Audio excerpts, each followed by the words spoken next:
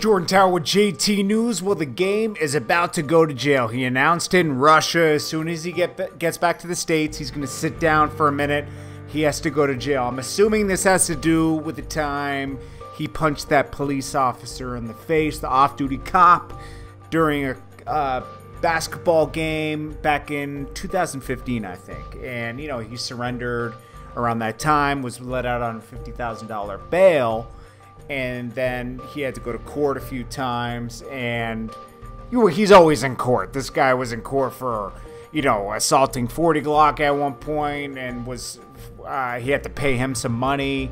And then recently he was just in court with some girl from his show For the Love of the Game that he supposedly sexually assaulted. I think she was awarded like $10 million. And today he was also denied reducing the $10 million fee to pay her.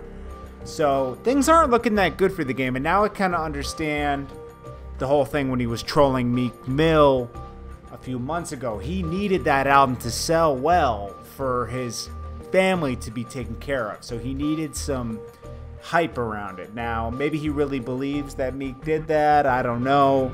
But everything's starting to add up now. Now, he did announce his last album will be called The WESTSIDE Story, which he will write in jail. I mean, I liked the last album that he just released with 92 bars on it. I think it was called 1992. That shit was hot, you know? Game can rap. We know that. Game can rap. He just does a lot of stupid things. You know, he's a hothead, okay? He's always been that. He admits that, okay?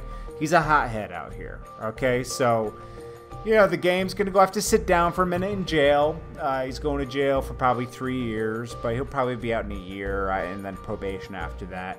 You know, he went to jail in 2008 for having a gun in a school zone. He did 60 days. He only ended up doing 30. So, you know, he's not, you know, he's no stranger to jail, unfortunately. He does stay in a lot of problems. A lot of people do sue the game. And I hope he's left with some money for his family. I'm sure he's smart and put a lot of money in trust funds and stuff for his kids, because he's very devoted to being a father.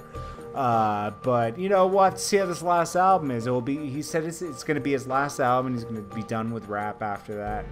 You know, maybe he feels like just being involved in rap and everything just attracts a lot of negative attention. You know, even though he loves it, he's probably done. I mean, it's been 12 years since he dropped the documentary at this point. I mean, I can't even believe that, but that's what it is, man. So the game's going to jail, man. He announced it in Russia, and that's it, man. So I hope he's doing okay, man.